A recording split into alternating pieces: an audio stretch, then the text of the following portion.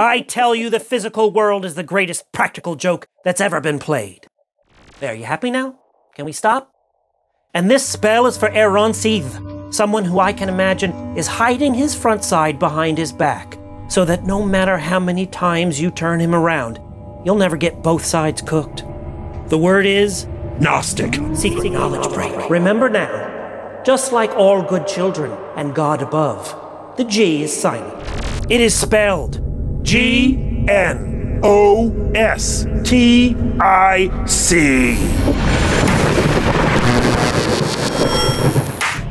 Back when years only had 3 numbers and Christianity was still a sapling, some of those early offshoots came to be known as the Gnostics.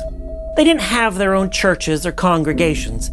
Instead, they were a secret subset, a supergroup, an all-star team nestled away inside of other churches, congregations, an elite club whose members knew the gnosis, the knowledge, the secret truth. It's kind of like if there were a clandestine order of dentists who met in secret bi-monthly to share the truth that all cavities are caused by woodpeckers who visit in the night while we sleep.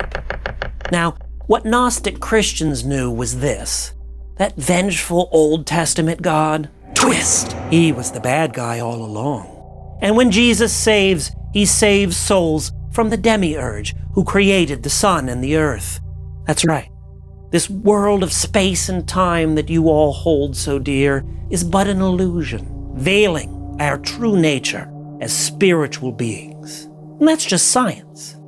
The feeling, the gnosis, it seems inborn to me. Not so much a secret shared by the few as an intuition known by all. The feeling that one day we'll wake up into the real world, and the blurry dark around the edges of everything will lift. Our heartbreaks will mend, our isolation will end, and we'll escape all limitation. All of us infinite and one. And at night we'll dream with minds open and mouths closed. To keep away the woodpeckers, give me your words. I will spell them.